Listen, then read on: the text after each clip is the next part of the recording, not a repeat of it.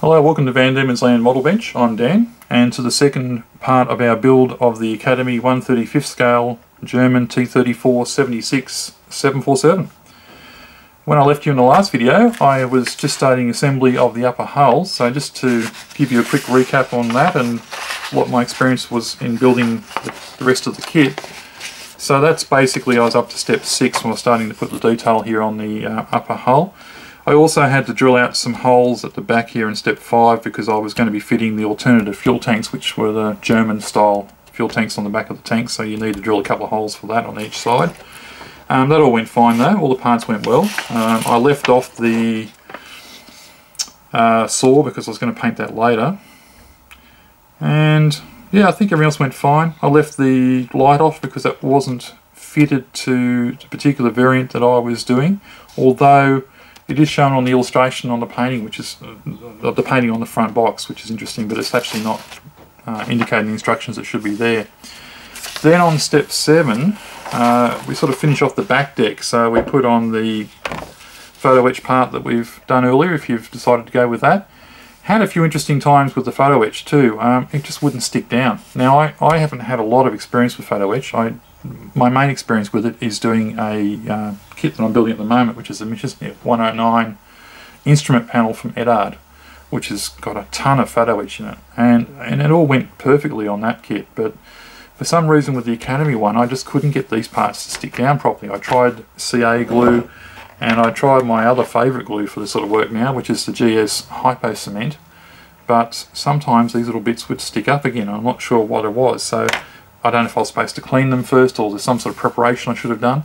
So if you've had more experience with photo etch and you've got some ideas maybe what I did wrong there, I'd really appreciate your comments below the video just to let me know and everyone else know what I should have done. But in the end I battled on and I did get it all to fit, so well enough, so I did use that. That all went together fine.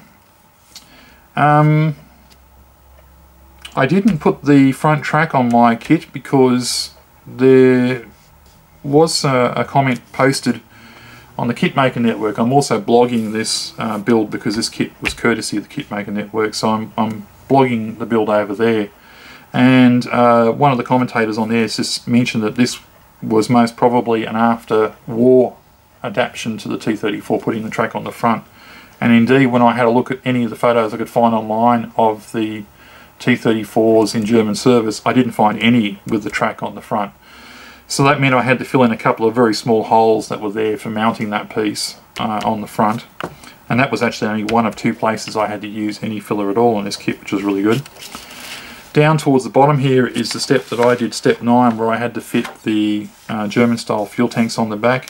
They look really fragile, but actually if once you glue them on, they sit there very well, so there was no dramas there. Of course I had to test this out because this was the exact time I decided to drop the model off my workbench. Broke both of those off from one of the railings, but fortunately I didn't do too much damage and I was able to reassemble it all without any problem. Also on this step they recommend you put G5 and G6, which is the rear sort of guards on the back of the tank, which I did do, and later found out that probably wasn't the best idea. So if you're doing this kit, I recommend you don't put G5 and G6 on in step 9. You put them on a little bit later in the build, and I'll talk about that when we get there. In step 10, the focus then changes to the turret, and that all went together extremely well. There's no problem at all. You do get a couple of different options depending on which version of the tank you're going to build. This was only the second place where I had to use a little bit of filler, and it was a tiny amount. I mean, a very tiny amount. Just at the front of the gun here, this piece here, once you've assembled, where is it, E2 and E3, there was a slight gap just at the back, which I used a little bit of putty on. The putty I used for both that and the earlier part where there was the holes for the track was some Vallejo plastic putty. This is a water soluble putty, absolutely fantastic for those little tiny jobs. You just basically dab a little bit on. It comes with like a needle applicator, such is very handy. Dab a little bit on, and I just used I think it was an earbud, like a cotton bud, and dipped it a little bit of water so it was moist, and then I just wiped it over the top of the plastic putty and smoothed it out. It didn't require any sanding at all, so really handy for those little jobs. Other than that, all the turret went together beautifully. There was no fit issues, everything worked the way it should. When we get to step 11, you have to put on the grab rails if it's applicable to the version you're building, which it was in my case. And that's where I noticed that while I had this bracket on the back for the grab rail, I had nothing really to work with to align the two side ones, M19. And that's when I noticed inside the tank there is actually indentations where it looks like these handles would be. So what I did was just use a pin vise drill and drilled those holes out, so I knew where these grab handles would have to go. Because the angle I had to put the vise at, I didn't quite line them up properly, so I had to put a little bit of filler around one of the holes, but you know, not a problem. But it would have been nice to know that I had to drill those out a bit earlier. It wouldn't honestly have made it any easier, but just to know that's what I was supposed to do. This step here is interesting because you've got three alternatives, and really it's all the same thing. Each one of these is just simply saying add the barrel. It's just showing you the alternate style turrets that you can build out of the kit. But it still gives you a good idea of what it looked like if you decide later you want to build one of the other variants. In step 12 is the driver's hatch. That all went fine. Step 13, which is the tow ropes, I haven't done those yet. I skipped those, so I have to come back and do those separately. Step 14 is the major assembly of the three sub-components, if you like, the turret upper hull and lower hull. And this is where I had one of the fit issues, which was to do with those rear guards I was mentioning a bit earlier. They've got a slight lip underneath them, and the idea is that basically the lower hull piece will then sort of slide in that little lip and lock in, and then you sort of bring the rest down and glue it. It didn't quite fit because I didn't quite have those guards right. I'm sure if I'd lined them up properly, if I knew that's where I was going with the kit, it probably would have worked. But it didn't fit properly, so what I had to do was break off those rear guards, glue the two pieces together, the upper and lower hull, and then reattach the guards. And I found that anyway to be a lot easier process to do it that way. So that's what I was saying before about holding off. I would say in step 14 is when you should look at fitting the rear guards. In step 15, for example, the Academy even says put the front guards on. I don't know why they just didn't say in step 15 put the front and the rear guards on. Only reason I can think they didn't was because they thought it might be a bit hard to get to them with the fuel tanks over the top of them. But I found that not to be a problem at all. If you watched my earlier video, you would have seen that I originally was going to have the front driver's hatch fully open, and indeed I did a test fit that way. But what I found was there's no detail at all in the kit, and it's too big an opening. It just didn't look right. So I ended up deciding to model this in the closed position and button it up. So that was just a choice I made because there was no detail inside to see. But really, the rest of the assembly went together remarkably well. I used Tamiya extra thin cement for all the gluing. I think I used a little bit of Revel cement, where I can find there one. I've got one here somewhere. No, maybe I can't. Oh, here we go. I used a little bit of Revel's Contactor Professional for just gluing the upper and lower hull bits because this dries a little bit slower. So I use that to get the initial bite to hold those parts together, and then just around the seams I ran a little bit of Tamiya's extra thin just to be on the safe side. So I don't think the tank kit's coming apart anytime soon. Then it was ready for priming, and for priming I used what I've been using throughout the build. I used some of Ammo by MiG's grey primer and hit a snag. I put this on and it reacted in some places on the kit, so I started getting like I don't know what you'd call it, a bit like a little bit of a bubbling to the surface. I'm not sure whether I had a contaminant in my airbrush. Maybe I had a little bit of airbrush cleaner left over and that reacted, or whether there was something on the actual plastic of the Academy kit, or maybe this has just got a use by date. Maybe this is just getting a little bit old and not working as well as it did. I don't know. I honestly don't know. But what I do know was it didn't go on as smoothly as it normally has, and I have used this on 2 or 3 other projects without any dramas, so I was a little bit surprised by that. I was a bit impatient to get the primer on the model, so I did a stupid thing. I just kept spraying. I should have stopped at that point and then just sort of tried to figure out what had gone wrong, but I kept going.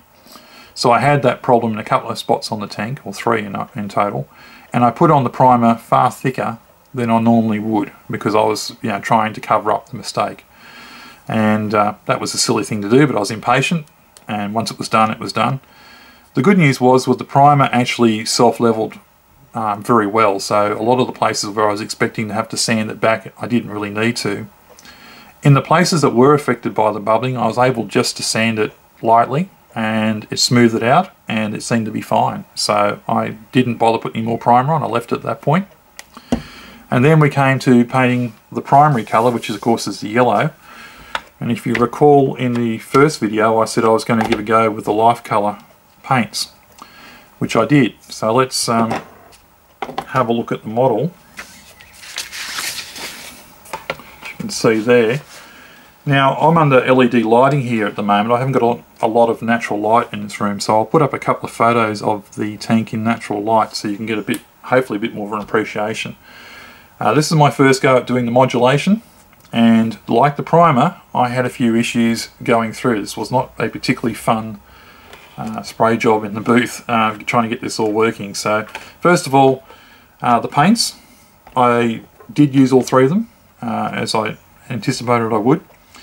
But while I was painting the model, and I started off with the, I actually went the reverse of what I was going to do. I didn't start with the deep shade. I actually started with the ground shade, which is kind of like the, I guess, the overall tank colour if you're just painting it in one shade. I painted that first over most of the model, and then I went back over and put some dark shadow colours in different places, and then I added the flash shade, which is the highlights, in some places as well. And that all would have been good, but of course in the middle of trying to learn how to use life colour paints and figure out how to work well, my little my little Iwata HP airbrush, which has been fantastic, decided to start playing up, and the valve was sticking and it wasn't spraying at all well, and it's still actually, I've still got to pull it apart again and keep working on it because it's still not working 100%. I'm not quite sure why it decided this particular project it wanted to do this, but it did. And so as a result, I ended up actually flooding a couple of spots while I was trying to fiddle around with this airbrush and get it to work properly. And I was absolutely convinced that I was going to have to go back and sand those parts down again and repaint it, so I was quite annoyed about it. But to my surprise and delight, actually the life colour paints levelled out, even in those locations where I'd put way too much paint because I was fiddling around with this airbrush. And it settled right down. I can tell you one of the spots was right here, and you won't see it. It's just not visible anymore. But if you ever had that experience with an airbrush where you've maybe had dry tip and then suddenly the paint started flowing normally again and you sort of flooded a spot on your model, you know what I'm talking about. That's what happened with the paint, and it fixed itself. So I was really impressed. And given that I was having to change airbrushes in the middle of this paint job and all the other dramas I was having, I was quite pleased with the overall finish. So thoughts on the life colour paints. Initially I tried about a 50-50 mix of paint to thinner, so I was using Life Colour's own thinner brand with it, and that went fine. I used 1 or 2 drops as well, just for an experiment of, find it here. Just for an experiment I tried 1 or 2 drops of Flow Aid as well. I'm not sure if that was even necessary, to be perfectly honest. It didn't hurt, but I don't know if it really helped. What I found with the 50-50 mix was the paint was extremely thin, so you would need to put it on 2 or 3 coats. Not that I'm saying that's a problem, but just to be aware of it. So halfway through doing the models, I said I had problems with the airbrush, so I switched airbrushes and went across to my old Pash Talon airbrush, which I just recently got back into service. It's a bit of a, I don't know what you call it, the Cadillac of airbrushes. It's a very rugged airbrush, but it works. So I started using that. It's a dual action one. Started using that and decided to try a slightly different mix of paint. So I went with 70% paint, 30% thinner, and got the coverage I wanted. So I didn't have to paint as many coats on, and was initially a little bit concerned about how it would dry, but actually it again dried extremely well. So what I've learnt so far with the Life Colour paints is if you're just doing a single colour and you want to not have to spend all day spray painting it, probably 70-30 or a 60-40 mix would be where I would start. You may still have to put 2 coats on, but this paint dries very quickly anyway, so you won't be too long. The good thing about the 50-50 mix though is if you want to blend your colours, which I did do a little bit here, I tried to do a little bit of basic sort of modulation. The 50-50 mix is fantastic because it just sort of basically acts like a filter. It doesn't completely cover the underpinning colour on your model, so you can sort of blend the colours in a bit. So that would be great, particularly if you've only got a very basic airbrush. You could use these paints, I think, and successfully blend colours using a single action airbrush, where most people would assume you've used a dual action airbrush to get that effect, because they, as I said, they thin quite a lot, and you can sort of coat them over the top to get different effects. So overall, the life colour worked pretty well. The overall impression I get of them, if I just put, say, a Tamiya and a Mr. Hobby here. So here's Tamiya and Mr. Hobby. I think personally these are probably two of the most foolproof brands of paint you can get on the market. These are so forgiving. You can mix, you can spray them directly on the models, you can mix them, any ratio up to about a 50-50, even 40% paint, 60% thinner. And most of the time it won't make the slightest difference. The paint will go on just the same as it always does, and you'll have no dramas. If you're someone who's got used to painting like that, if you like these paints and you got used to painting like that, then probably the life colour paint is going to be a little bit of a challenge for you, because it is fussier about the thinner. There's no question about that. If you vary from, as I said, 30% to 50%, you see the paint will still work, but the paint acts differently. It starts to get a different sort of characteristic about it. It goes from being a paint that you could be using more to paint a primary colour at 70% paint, to a 50% mix where it's looking more like it's acting a little bit more like a filter. You can still paint your whole model in 50%, you just have to put 2 or 3 light coats on it, whereas you might have got away with just 1 coat on the Tamiya or the Mr. Hobby. So I don't think it's a bad thing, but it is it just behaves a little bit differently. So if you're used to the Tamiya Mr. Hobby type paints and the Aquas Hobby colour paints, and you like the ease of use, and you want to have a go at live colour, just be aware that you're going to have to put a little bit more thought into it. Other than that, I really like the finish that they gave. They give an extremely flat matte finish on the model. That is absolutely flat. It dries very, very smooth as well. I cannot get any fault at all with the live colour paints in that respect. They do self-level beautifully. So if you want a really nice flat finish and you've got a model that's got a lot of detail on it, I'd be using live colour. If you another example where I'd probably use them would be ship builds, where you've got a lot of very fine photo etch parts and very fine plastic parts, and you don't want to sort of obscure that detail with lots of paint. I would be looking at the live colour ones, letting them down to about 60-40 or 50-50 and putting 2 or 3 light coats of that on, and you would be sure that all the detail that you've gone all that trouble of building would still be there and still be visible. So they do work very well. Airbrush cleaning was fine, no problems of getting them to clean out my airbrush with them. So overall they're pretty good. I just don't think they're quite as easy as these ones. So you'll have to make your decision whether you think there's something you want to have a try. I'm going to have another video probably where I'm going to give you some thoughts on my paints, because I've used enough paints now that I'm starting to sort of form an opinion about what's going to make up the bulk of my paint rack in the future as I start running out of paints and replacing them. So I'll do a future video on that, but so far pretty positive. With the rails and things like this, I brush painted those after the event with some of the light flashed colour, just using a brush. I actually used a bit of the paint that was left over from mixing my paint for the airbrush. It all went on fine. And as you'll see in a video I just put on there just to show you, this other advantage the live colour does have, and this is definitely one of its strengths, definitely over, say, the Tamiya, is if you are someone who uses paint brushes on your kits, you should be definitely having a look at live colour and giving it a go. This self-leveling ability that it's got is fantastic, and even if you brush paint, it doesn't show any sort of brush strokes or streaks or anything like that behind. You may have to put 2 or 3 coats on again, but it's going to go on very level and very smooth. So if you like to do a lot of work with brushes, definitely Live Colour is a brand you should be checking out. You'll see in that photo I wasn't particularly careful about applying the paint onto it. I wanted to just sort of slop it on a bit really and just see what happened, and as you can see in the after photo, it dried really smooth. So yeah, there's definitely some pluses there with the live colours, even if you've got to work a little bit harder with them when it comes to spray painting. Overall though, pretty happy with the modulation effect. So at this point the model's ready to have the stripes put on it, which I'm a bit nervous about because they're quite clear. So what I'm thinking I'm going to do, when I say they're quite clear, they're very obvious, they're thin lines over it. So what I'm going to do is actually put some pencil marks on the model first, because one thing the instructions don't do a terrific job of is explaining the pattern. So here's the picture here, and as you can see you get a side profile and a little bit of the turret but nothing of the top deck. So I've been online trying to find some sort of a paint guide that gives me an idea what it should look like on the top deck, and I really couldn't find anything.